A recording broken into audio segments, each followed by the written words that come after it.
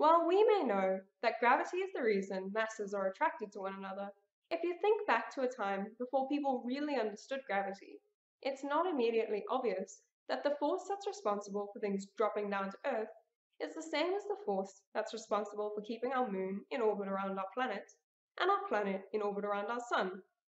It turns out that one equation can be used to explain these seemingly disparate phenomena, and it's the equation for gravity, or, as it's more formally known, Newton's law of universal gravitation. So just when you thought you'd got through all of Newton's laws, here's another one. And this is the equation for gravity.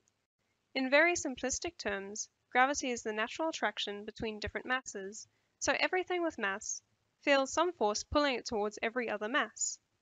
We will go into the exact form of this equation in the next video, but firstly, I want to explore in a bit more detail how a mathematical equation is so important in understanding the physics of gravity.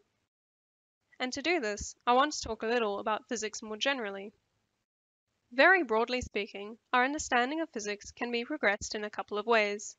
Firstly, and what you'll typically experience in your life, is physics through observations. And this physics can include experiments in labs, surveying the universe, collecting data, and fitting observations to models. But what physics through observations can't tell us is why the world is acting this way. And this leads us to physics through theory. Theoretical physics can include looking at symmetries and deeper patterns, understanding mathematical derivations and relationships, doing simulations, and gaining a more fundamental understanding of physics concepts.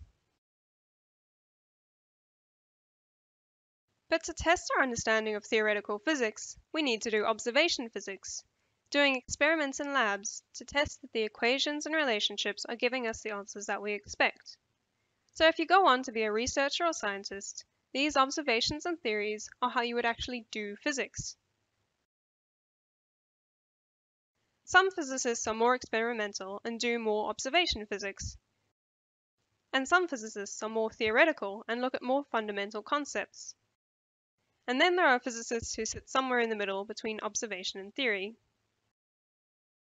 There are also those people who choose to go on and do engineering instead and look at how they can apply physics in the real world. In this course, we're going to look at Newton's law of universal gravitation, and this is an example of physics based on observation. There was no fundamental understanding that drove Newton to come up with his law of universal gravitation. It was instead based on many observations and finding an equation that fit the many observations he had. This is in contrast to Einstein's more fundamental understanding of gravity, which is his general theory of relativity. This is a more advanced theory of gravity, and we won't be studying it in this course.